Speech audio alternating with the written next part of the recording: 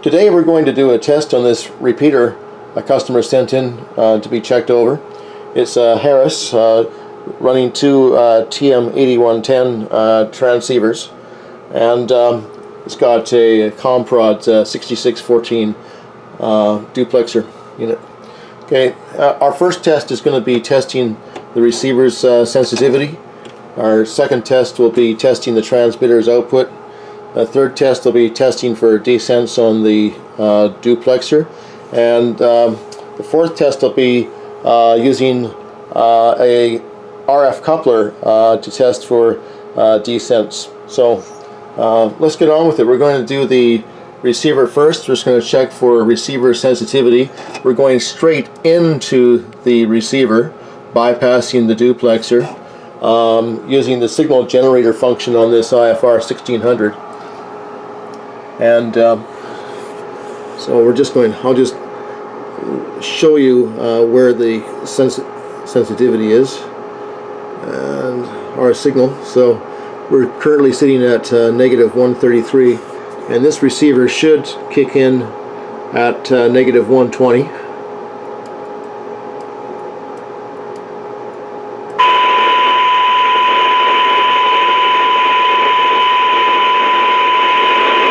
So it actually kicks in at negative 121, which is even better. So we know the receiver is working well. Let's move on to the transmitter. This is the coaxial cable leading straight to the back of the transmitter, and we're going to test the output of that transmitter's functions over here in the transmitter section of the IFR, and we're just looking for the basic stuff. Alright, so it's got 22 watts of output. We're off frequency by 150 cycles or so, and it's got good deviation. Alright, that's looking good, 22 watts. So the transmitter is working fine. Now we're going to check for desensitization. This is done by injecting a signal from the FR 1600, injecting a signal into the receiver, and simultaneously at the same time looking at the output from the transmitter. When the transmitter comes on, it may interfere with the receiver, and that's what we call desensitization. The job of the duplexer is to separate the transmitter from the receiver and limiting the amount of interference the transmitter can present to the receiver.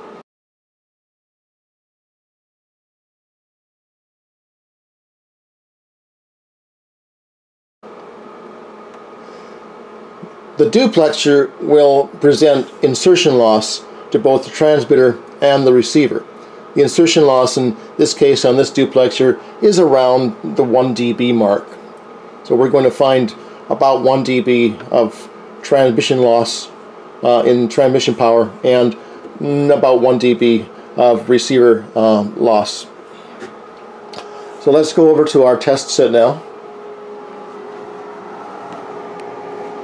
and take a look at what our values are. We're hoping that the receiver will kick in at around negative 120 dBm, and we're looking for about 17 or 18 watts of output from the transmitter based upon 1 dB of loss. Well, let's turn our signal generator level up.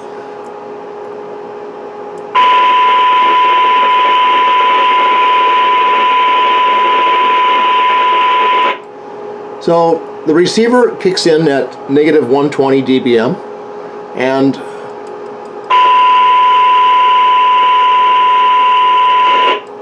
we show 17.1 watts of output from the transmitter, which is absolutely what we're looking for.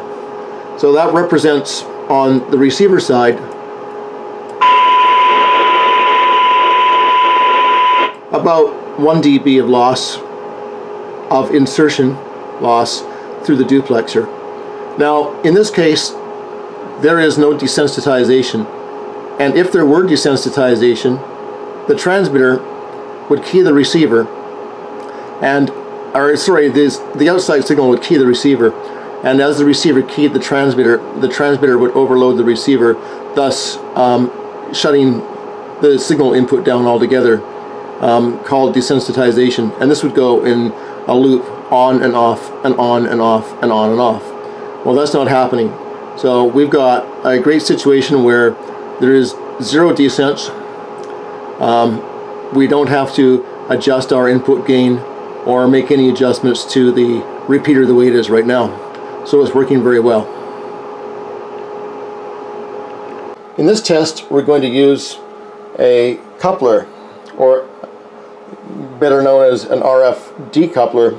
And what this is it's a device that goes in line from the RF output. Of course, the RF cable is coming down through here and coming down through the side of the Pelican case, so we're essentially connected on to the center pole of the duplexer right now. And it comes out here, and inside this little box is a coupler.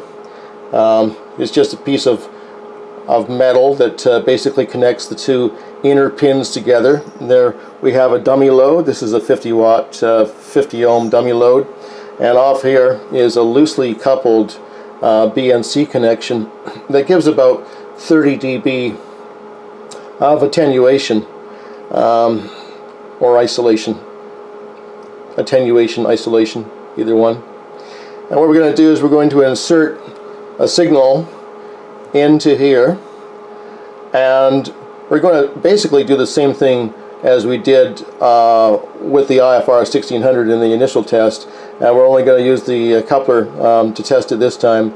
And all we're doing is inserting signals. So we inserted originally negative 120 dBm directly into the repeater to key it up. In this case, because we've got a coupling device in line, and we've got 30 dB of isolation, we're going to have to increase that value by 30 dB. So this repeater now should kick in at about negative 90 and show the same results, hopefully with no desensitization. So there we are at negative 120, and we're going to take it up to negative 90 or thereabouts. There we are.